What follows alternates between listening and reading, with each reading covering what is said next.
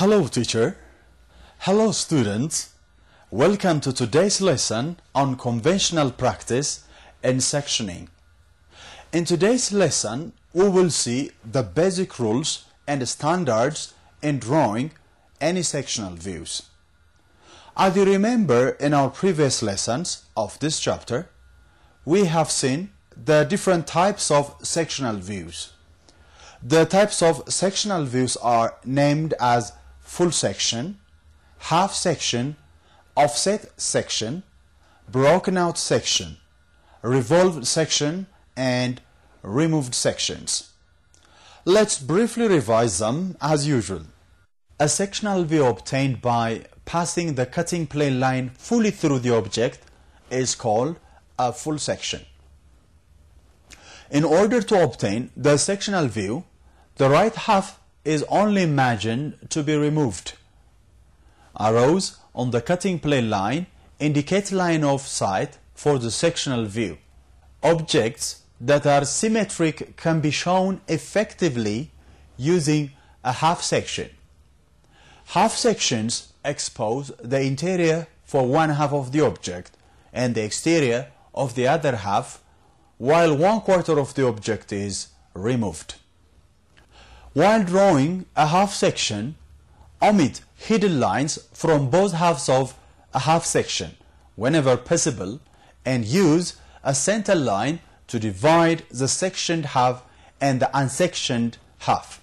In sectioning through complex objects, it's often desirable to show features that do not lie in a straight line by offsetting or bending the cutting plane.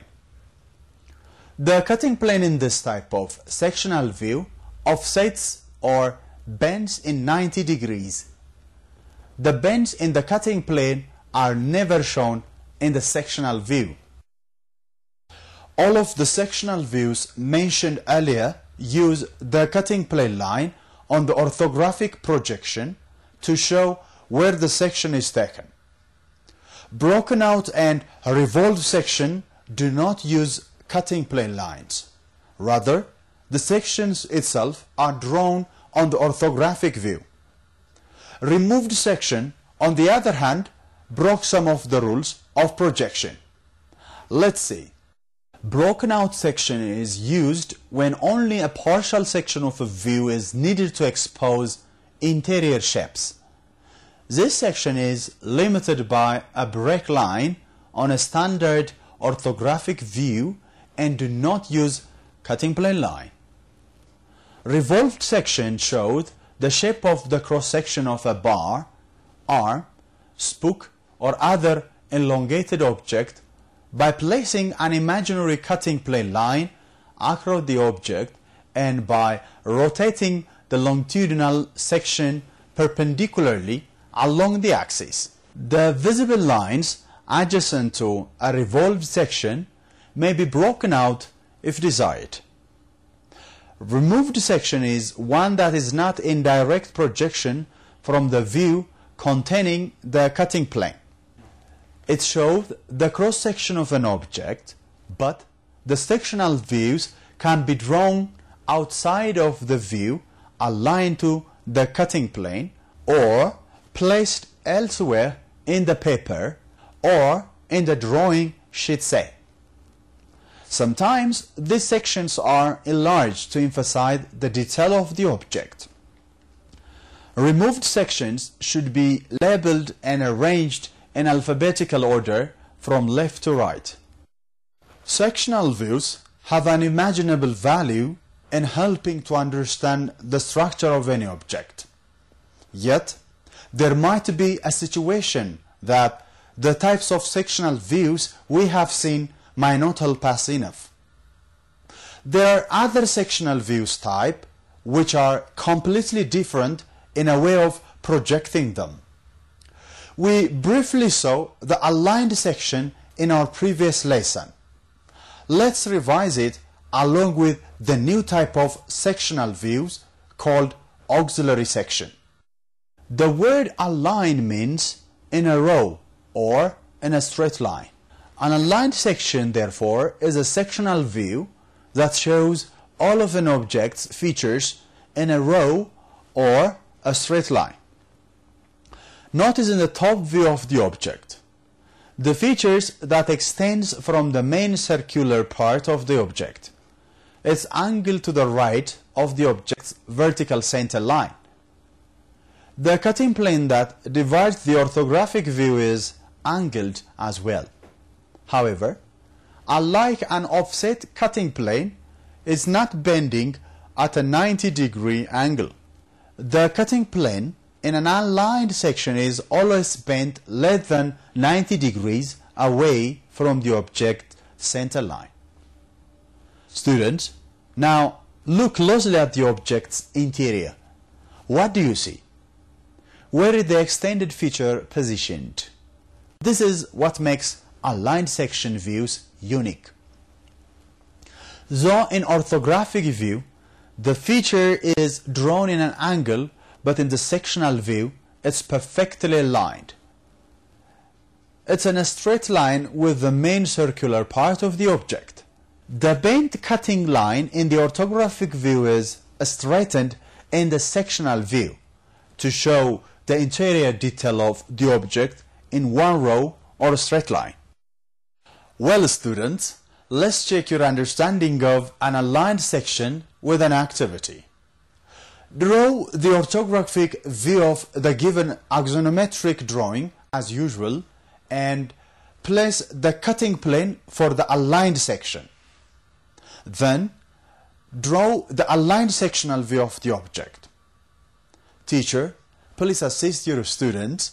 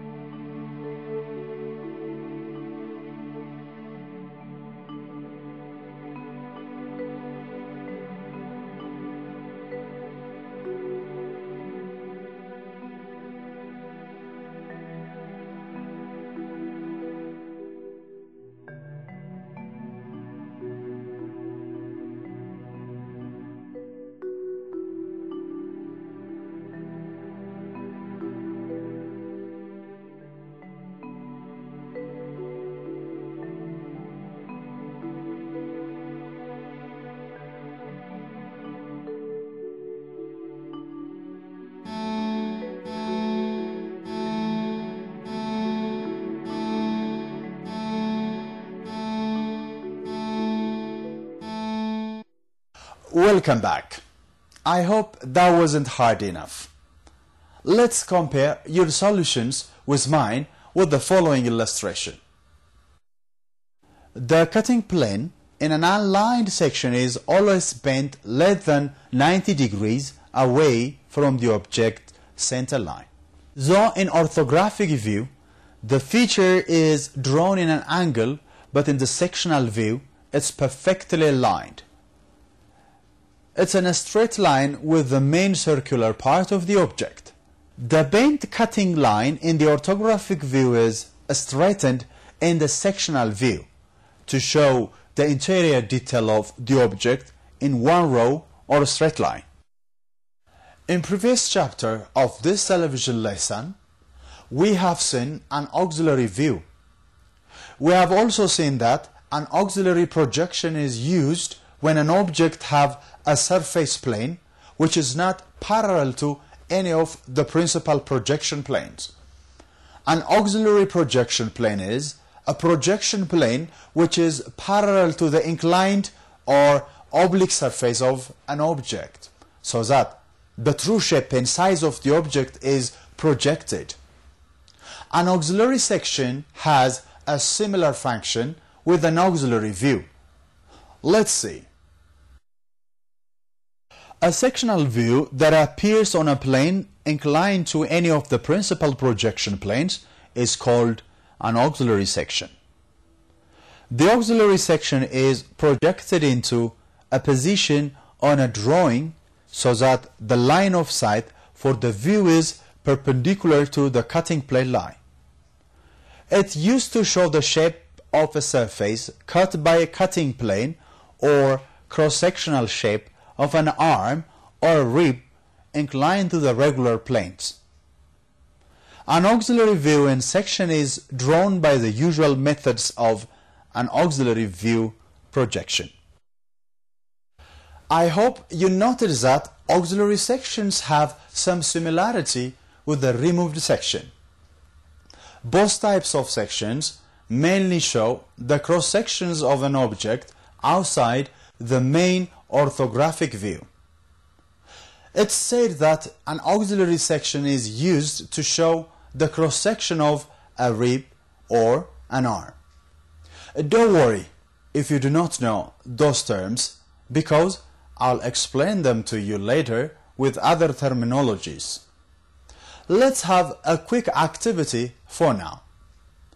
Draw the necessary auxiliary section for the object which will be given on the screen. Don't forget to help each other while doing your sketch too.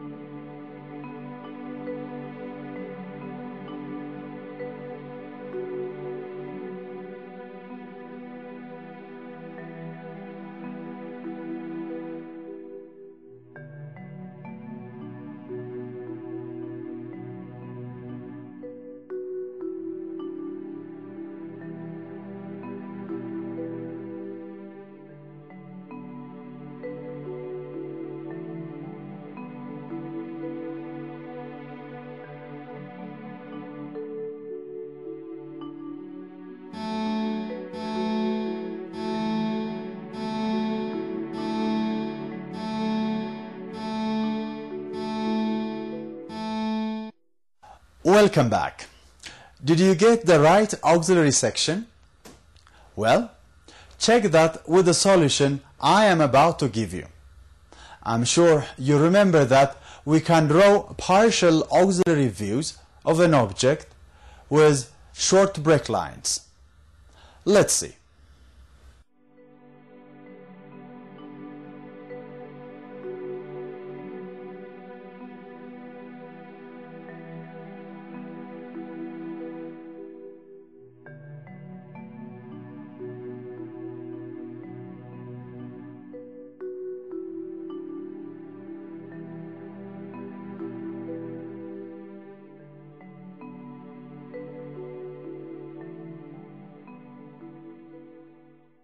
Students, sometimes the level of confusion in some sectional views representation can be reduced by violating certain rules of orthographic projection. Some objects have characters on which their sectional view gets more confusing when truly projected. Let me clarify that to you by starting with the basic terminologies which you should know first. Rib and web are thin, flat feature of an object that acts as a structural support. A spoke is the rod radiating from the hub to the rim of a wheel. Hub is the central part which supports the shaft, while rim is the circular frame of the wheel. Leg is an ear which is built as portion of an object for attachment. Keyway is a slot or groove within a cylindrical tube or pipe into which a key fit into a key seat will slide. In this case, the key is a small wedge or rectangular piece of metal inserted in a slot or groove between a shaft and a hub to prevent slippage.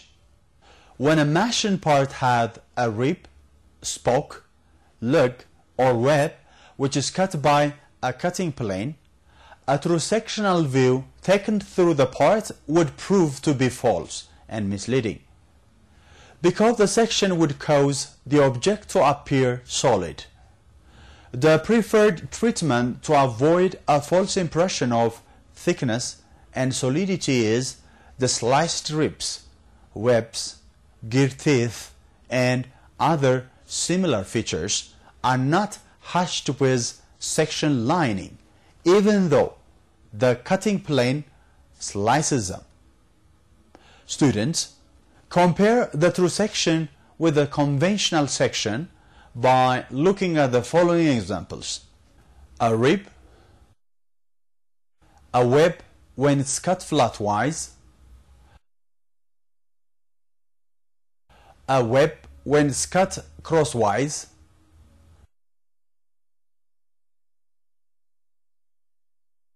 a spoke, a lug. Students, I hope you have understood well. In your grade 11 technical drawing, you have learned about the different kinds of break lines. The short break line, the long break line, and the cylindrical break line are used for long objects that have to be drawn on a small scale to fit them on the paper. It's recommended to remove its long portion which contains no important information and draw the break lines at the broken ends. The drawing of some objects can fit to the paper with good scale in their one dimension, while their other dimensions cannot fit to the paper with the same scale. In this case, the uniform portion of the object can be cut away and represented with break line. Short break lines are thick rugged line which is drawn with a free hand. The short break line is basically used for objects with rectangular cross sections. The short break line used for wooden and metallic objects can be slightly different. The cylindrical break line is used for solid and tubular objects. The brakes used on cylindrical shafts or tubes are often referred to as S-brakes. The center of each curve is found by drawing two lines which are 30 degrees to the boundary and the center line of the object. The intersection of these lines is the center of the curve, which goes halfway through the object. If the object is tubular, the cylindrical break line will be doubled to show its hollow part. Cross-hatching is often added when showing a cylindrical conventional brake. Conventional brake lines can also be used with sectional views of long objects. As we have said earlier, in today's lesson we will see the conventional practice in sectioning. Conventional means something that different peoples or countries agreed upon. In our case, the sectional drawings that we made give the same meaning to any professionals in the whole world. Students, while we go through this chapter, we have made different rules which are used in conventional practice in sectioning. Let's summarize some of these rules. A cutting plane may be offset in order to cut the object in such a manner to reveal an important detail that would not be shown if the cutting plane were continuous. Section views can replace the normal top, front, side, or other standard orthographic view. When more than one cutting plane is used, it is especially important to label them for clarity. When a cutting plane coincides with a center line, the cutting plane line takes precedence. When a cutting plane line would obscure important details, just the ends of the line outside the view and the arrows can be shown. A section-lined area is always completely bounded by a visible outline. All visible lines beyond the cutting plane for the section are usually shown. Hidden lines beyond the cutting plane line are usually not shown unless they are absolutely necessary. Exceptions include threads and broken out sections. There should be no lines in the hatched area. Section lines should be parallel, uniformly spaced, and in the same direction. Section lines should never be parallel or perpendicular to the object lines. Use standard section lining or hatch to show materials. In half section, either center line or a solid line is used to separate the two halves of the view. For extremely thin parts of less than 4 mm thickness, the parts should be shown in solid black or without section lines. For example, sheet metal, washer, and gaskets. Partial sections are becoming more popular. Several different partial sections created and combined to give better detail and information about specific areas of the structure. When drawing an aligned section, the angle of the cutting plane can never be greater than 89 degrees. Omit the section lines on the section view of rib, web, and lug if the cutting plane is passed flat wide through, or a spoke if the cutting plane is passed long wide through. For long objects that have to draw on a small scale to fit them on the paper, it's recommended to remove its long portion which contains no important information and draw the break lines at the broken ends. Some more rules on a sectioning practice are concerning the sectioning of assembled parts. Assembly drawing is the drawing of a part consisting of different elements as they are fit together in their rightful position. Assembly sections also allow the view of how the parts function. Section views are often used to create assembly drawings. Assembly sections allow better clarity with a complicated assembly of parts. In assembly section, different parts use different hatch patterns. Usually, on a view showing assembled parts, the section line on adjacent pieces are drawn in opposite directions at an angle of 45 degrees. But the portions of the cut surface of a single piece in the same view or different views always should be section lined in the same direction with the same spacing or pitch. Solid features that do not have interior structure are not hashed. This means an exterior view is preferred for shafts, rods, bolts, nuts, screws, rivets, and so forth. Well, students, we have covered an important concept in technical drawing. In the practical world, sectional views are commonly referred as details. Sectional views cover the broad category of isolated and enlarged drawings, which together with the plans and elevation for the complete set of working drawings. And that brings us to the end of this lesson, as well as the end of this chapter on sectional views. Students, please keep practicing the exercises from your textbook on your practical periods.